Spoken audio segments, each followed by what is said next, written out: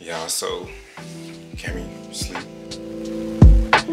She's struggling with the baby. You gotta get up at night, so she's tired. So I'm gonna try to do Carter hair today. We're gonna see how it comes out.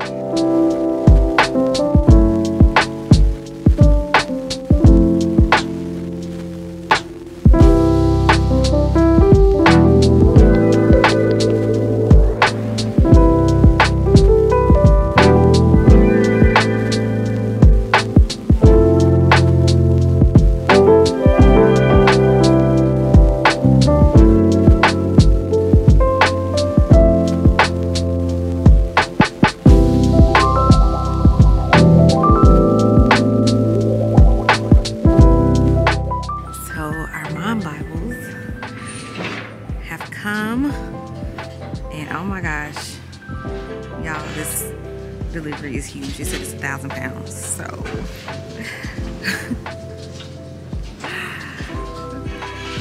y'all, hold on, just wait to see the weight that we gotta move. With it being long, it's gonna drag this concrete. Look at all these Mom Bibles. All right, come on. Let's keep pushing. Hey y'all, so I just got done washing my hair, shampooing my hair. Just doing my skincare routine. It's pretty late, super late. I got my day started pretty late because I was up a lot last night, and I mean, it's typical, but I just feel like, I don't know, like I need to be very gentle with myself because I just had a baby. And even though I want so badly to get my life in order, I gotta be realistic. So anyway, I'm doing what I was supposed to do yesterday. I'm trying to hurry up because the baby gonna wake up in a minute and I gotta pick Cruz up. It's 12:27. I gotta pick Cruz up in 2 hours. So in 2 hours, I'm trying to do my hair because I really want my hair done. Like this is a priority, okay? Looking good is a priority to me. So this get put above a lot of other things. Yeah, so what's next? Anyway,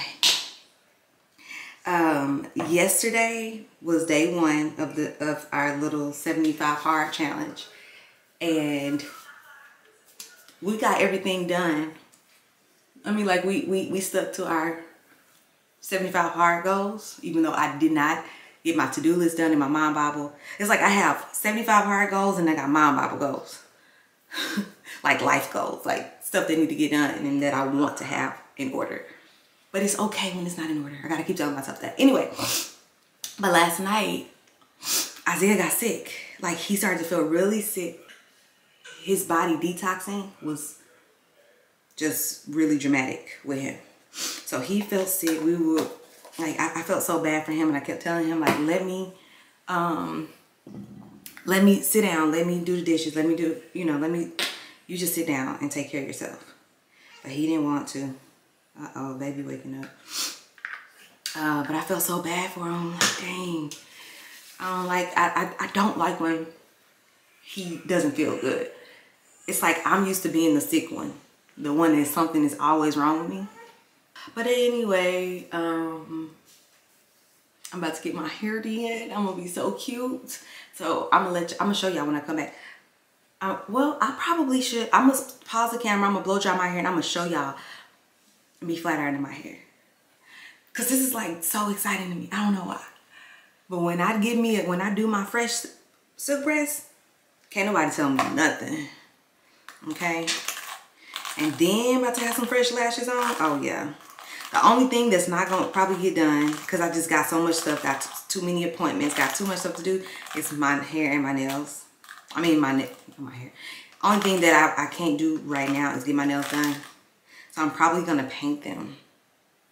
Probably gonna paint my nails.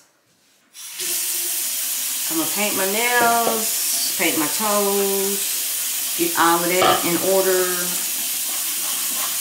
And I'm gonna be cute, okay? Like one of my goals that I said I was gonna commit to is just always looking my best after I had a baby. Because I don't ever want to go back to that frumpy life. Like, I don't like it, okay? I don't like the way it feels. I don't like the way it feels when I'm out, you know? Like, I like to be out and just feel good about myself. I don't want to be looking at everybody else and like, oh, I wish, oh, she looks so cute. Oh, I like, you know, I want to be feeling like the cute one. You know what I mean? And one thing that I noticed that after I had Cruz, people would say, so I remember we went to this church for the first time. And we were meeting the pastors of the church. And the man said, you look like such a good mom. And he would always say that. And I didn't really know what that meant. But then I started realizing other people were saying it to me, right? You just seem like such a good mom. And then one of my neighbors was like, yeah, you know, how old are you? You like in your late 30s? I wasn't even 30 yet. And I was like, oh, But it was because of, so I asked her, why did you think that? And she said, well, I mean, just because of the way you dress and you just seem, you know, and she was like, she basically motivated me. What's her name? Why can't I think of her name? Hold on. Riri, that's her name. My neighbor Riri. Shout out to Riri. Because she helped me. She made me realize that I was walking around here looking a mess. And so I said, never again will I be looking like that. Like, I'm sorry. Like, I want people to look at me and say, oh my God, you got 5 kids? I don't want people to look at me like, oh yeah, I can tell you got 5 kids. Yeah, girl, you look tired. Oh yeah, you look like they keeping you busy. You look like you worn out. I'm gonna be walking out this house looking like a supermodel as much as I can. Now, of course, I'm gonna have my lazy days because you know, those happen and it's okay. I'm good with them. But for the most part, when you see me out, I want to be just fine. Okay. Okay. Y'all, it is after 5. My hair is not finished. And hold on. Okay. Let me fix this. Oh my gosh. I'm on the struggle bus, okay? My hair didn't get finished. And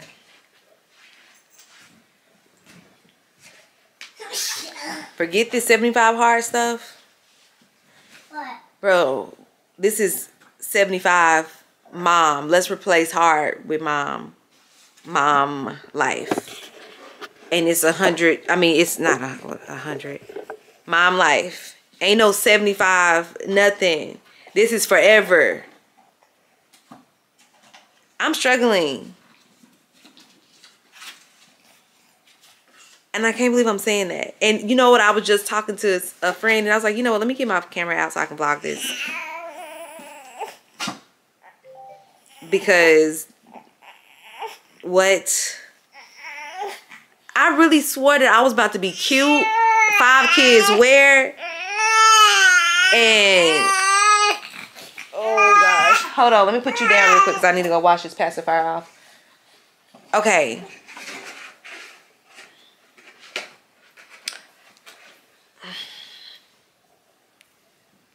What in the world? I feel for any mama who has a toddler and an infant. I didn't realize that this would be this difficult. All of my kids are 2 years apart. The older kids, okay? They are all, oh my gosh. I got sports bra around my neck. I need to go empty out these bottles. All of my other kids were 2 years apart. I don't remember it being this hard. Actually, like, switching out. I got, yeah, I want to show y'all, but, okay, hold on. Sorry, okay, if you'll realize that I'll start talking and then I'll get distracted and then go straight to another subject. But hold on, let me put this, let me switch bras real quick, and I'm about to show y'all what I just did, what I have done. This is so ghetto.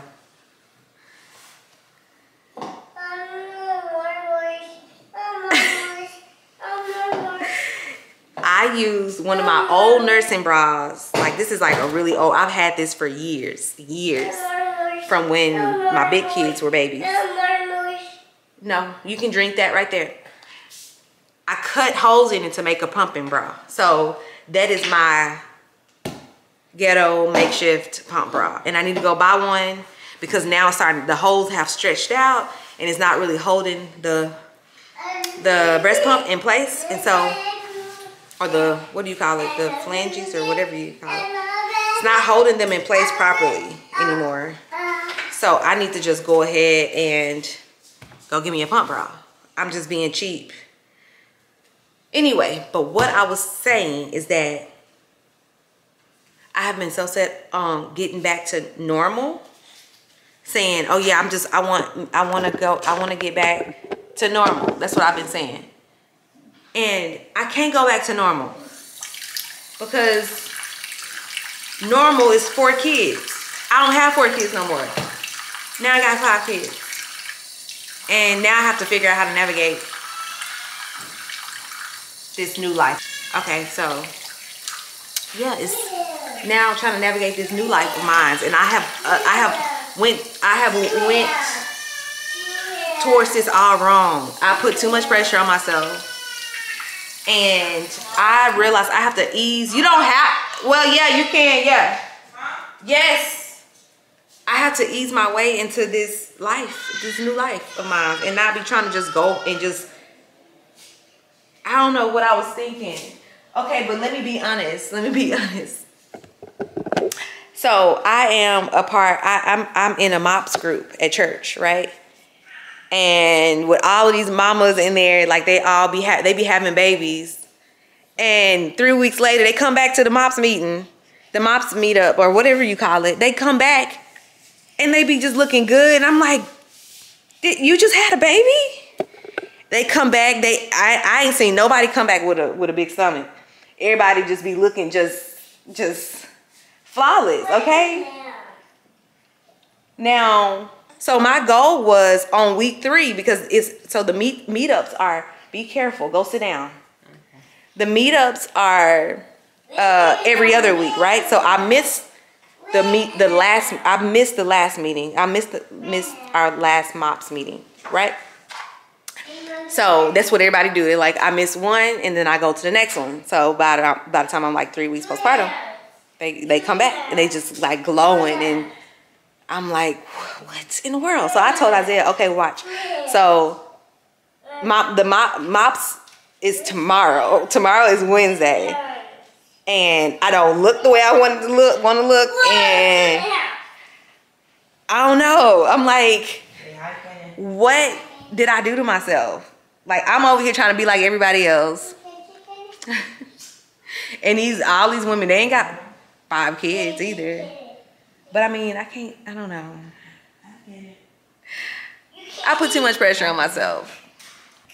But I am definitely on the struggle bus today. And I feel like I need help.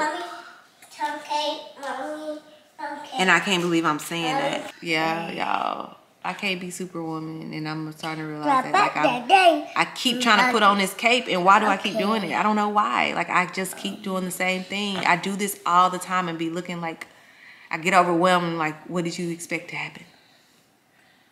Who told you to do all of that? Did nobody tell you to do all of that? Right? Oh, I'm sorry. I'm not talking to you. Camry, nobody told you to do all of this. Why? Like, anyway, I have been using my Mom Bible, and I felt like yesterday helped me so much. But it can actually do the opposite of what you want it to do, is if you put too much pressure on yourself. Like, if you put too much pressure to accomplish all the goals that you wrote on that paper for the day, right? Like, the thing is that what I want to do is, when I don't finish something, I have I include these sticky notes, these transparent sticky notes, and that you can write on top of. So I can write my to-do list from yesterday on that sticky note, and then I can stick it on the next day. And it's okay when you do that, right? Like, it's okay. Because you got to know the season that you're in. And anyway, I'm just talking to myself. Like, I got to know what season that I'm in. And I'm not in the season to just be able to do a whole bunch in one day. I got to mainly stick to 1 or 2 goals, get those accomplished, and then move on. Like, chill, relax. And then the next day, accomplish 2 more things. And then chill and relax. Like, and then eventually when things start to get better, when he starts to get older, then when he starts to sleep throughout the night, then I can be able to accomplish more, because I'll be having more sleep. I will, you know, like, and it's funny because I was just telling this to another friend, and I'm like, I should have been telling myself this. I should have been taking my own advice, and I wasn't. But I'm gonna get up, I'm gonna just be a big girl and put my big girl panties on and realize that, and accept the fact that my life is not as easy as what I thought it was. I'll be living in fantasy land. And I need to stop. I'm gonna get off my soapbox and go do what needs to be done, because this is my situation. And there's gonna be nothing beneficial comes from complaining about it. But I did wanna just let y'all, give y'all a little insider, give y'all a little real life moment that this ain't as easy as what I thought it was. So, okay, I will talk to y'all later. And forget that hard 75 hard stuff. Forget it. Not forget it. I'm gonna still do it. I'm gonna still stick to eating right and exercising and praying in the spirit, and some of the stuff I do anyway. But I'm gonna stick to it. I'm support my husband as he goes through it. Be his accountability partner. Push him, and we push each other. But I can't sit over here and just act like this is easy. That even just having a new baby is easy. All of this is hard. It's hard, period.